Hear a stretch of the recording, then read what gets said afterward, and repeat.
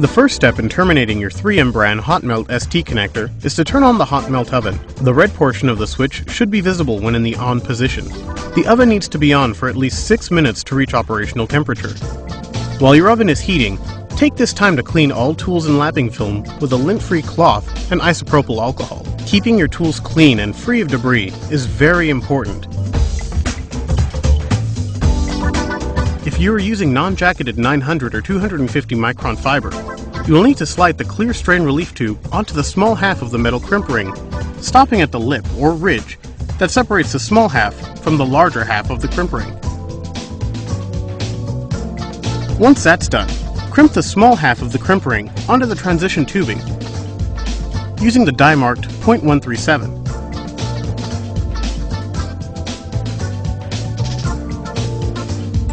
Slide the strain relief boot, small end first, onto the cable. Then slide the entire assembly onto the buffered fiber, following the boot. To strip the fiber to the proper lengths, lay the cable on the strip template and mark the location of where to cut. If you are stripping jacketed cable, strip approximately 1 1/4 inches of jacket from the end of the cable. Score the jacket with the 3M brand 6365 ST stripping tool.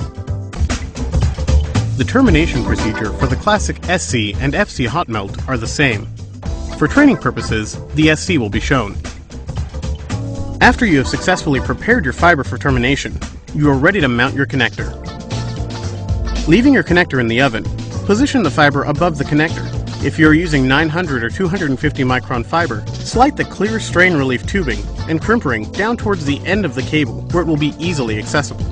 Feed the fiber into the connector until the buffer stops inside the connector. Slide the tubing and crimp ring down the fiber until the crimp ring meets the back of the connector. Push the fiber into the cable retention feature. The scribing process is the same for all 3M brand Hotmelt connectors. First, slide the strain relief boot up and secure onto the back of the connector. Remove the connector from the 3M brand universal connector holder. Pull the connector straight back so not to break the exposed fiber during this process. Hold the connector so that the fiber is clearly visible. Position the fiber scribe with the blade perpendicular to the fiber and the bevel side of the blade up. The polishing technique is the same with all the 3M brand ST, SC, and FC Hotmelt connectors. To begin, start with an air polish. You may use any coarse grit, such as 9 micron lapping film. Air polishing is done by holding the connector in one hand with the ferrule end face up, and gently moving the lapping film in circles over the tip of the ferrule. This procedure is done to dull any sharp edges on the fiber end face. Continue the air polish until half of the blue bead is removed from the ferrule end face. This will reduce the time required to polish the connector. Be very careful not to over-polish during this step. Excessive polishing will cause the end face of the fiber to fall below the tip of the ferrule. Once you have finished the air polish, place 2 drops of distilled water on the pad. Place a sheet of 2 micron blue-green lapping film on the pad, glossy side down, and clean thoroughly. Place the polishing jig on the lapping film.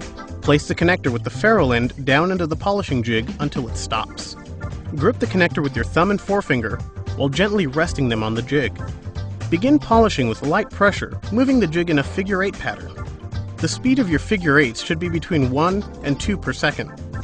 After completing 5 figure 8s, increase pressure until all the blue adhesive has been removed from the tip of the ferrule.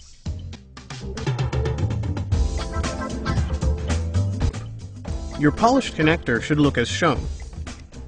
Upon inspection, your fiber end face may have scratches or chips caused by imperfect scribing or polishing. A crack or chip through the core of the fiber is unacceptable